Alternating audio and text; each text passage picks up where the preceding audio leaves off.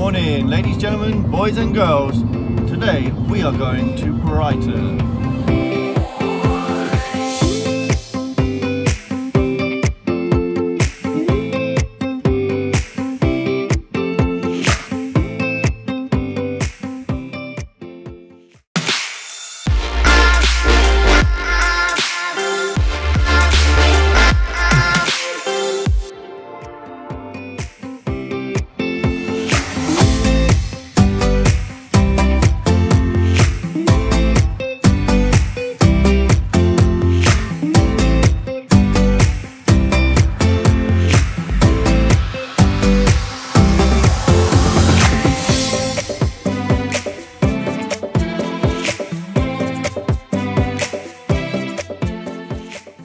So this is the Devil's Dyke.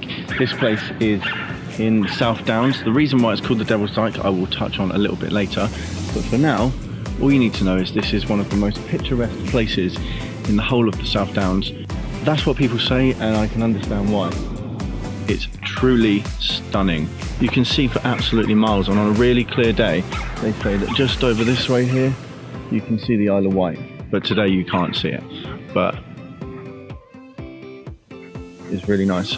Also, when it's really windy here, apparently you get loads of hang gliders just flying off the edge of this thing, which I can imagine would look absolutely amazing. I'm a little bit sad that it's not happening today because, wow, it would have been amazing to get on camera, but I'm not complaining because this place is remarkable. Off to the next place.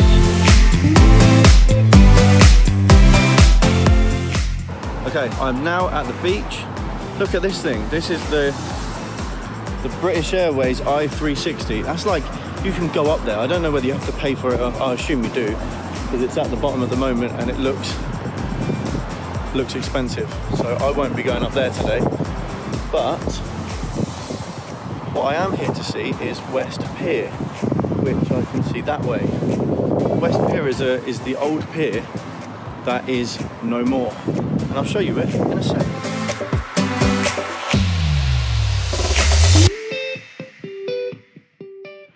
So this pier was built in the 1860s, and unusually for a pier, this was built for amusements instead of like a ship landing pier, basically, which was unusual for its time, which made this really stand out. But as you can see, it is no longer usable, it's just relics now, and that was caused by just neglect and fires, really. But it's cool that you can still come here and see it. It's almost majestic.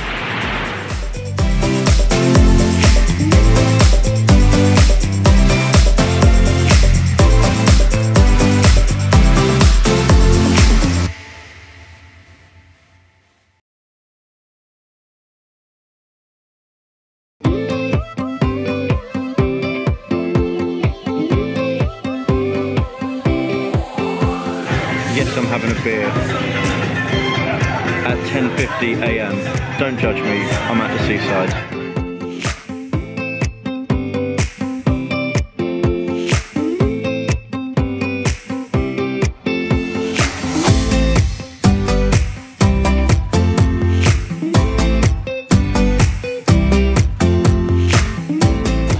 I'm now heading in towards Brighton Palace Pier. It's like a whole theme park looking thing. I don't know how much it's going to cost. I'll let you know that in a minute, but yeah, it looks pretty exciting. I reckon it's going to cost me a couple of bob, but I think it's going to be worth it.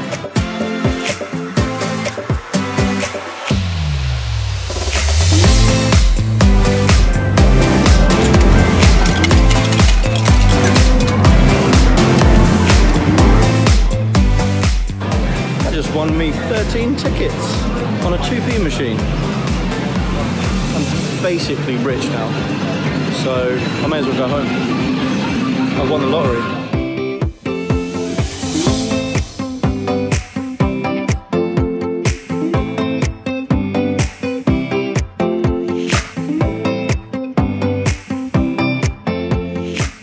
Take it back.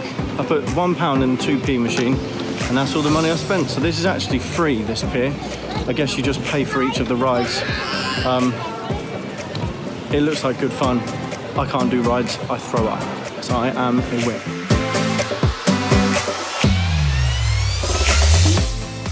It looks as though I've stumbled across a car and like a bike show, hence all the bikes. And it appears that there is a drag strip going on down there. So hopefully we can get some cars doing fast things.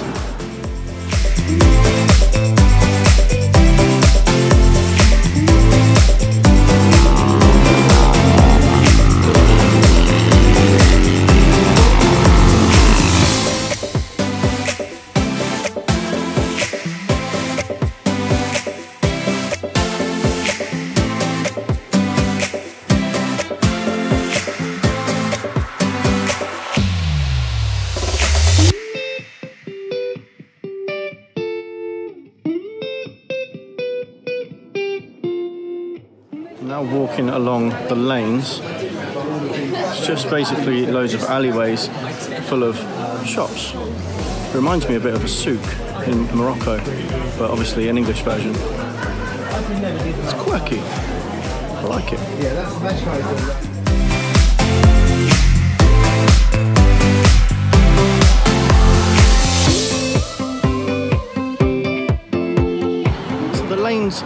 The lanes are cool and they are quirky and I do like them, but you ever hate it when people just stop in front of you and then you have to stop and it's awkward and you have to go round them, but someone else is coming round that way. I think because they're so narrow, that's going to happen quite a lot. It's cool, but only for a short period of time. I wouldn't want to spend any more than 3 minutes max and then I'm out. But it's a good, yeah. If you are a stubborn, lazy person like me, top tip, when you walk on a stony beach, take your shoes off and take the pain, because when you do it like that, it means that you only walk on the stones whilst you're on the beach. People like me, if you're wearing trainers or shoes, you get stones in your shoes, bear with.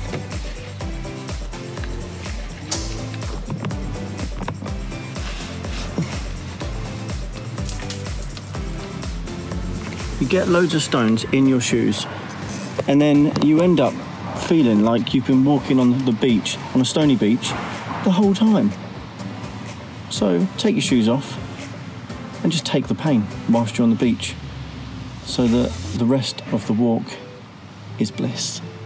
When you come to Brighton, just be prepared that parking is going to cost you quite a lot of money. I've just been parked for no more than 3 hours, less than 3 hours, and that cost £10. So it's quite expensive, but it is summertime. Well, the summer is over, but today is incredible for weather. So it's summertime and it's peak season, so I don't know whether they put the prices up or not. But £10, 3 hours, I kind of expected it. Look at this. What a view. Oh. I love doing vlogs like this because it makes me feel like I'm on holiday, even if it is just for a couple of hours. See, this country can be beautiful, just not when it's raining.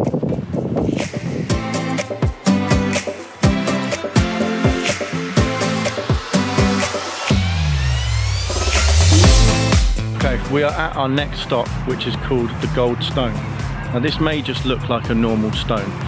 However, the myth has it that Satan himself carved this valley with his foot, with the intention of drowning out all of the people in the village just over that valley there. Satan was carving the trench with his foot when suddenly he struck this big stone, injuring his foot, which meant that he could no longer continue. He then kicked the stone as hard as he could, and it landed in a place that they now call Goldstone Valley. People say that because of this rock is like a hero and a savior.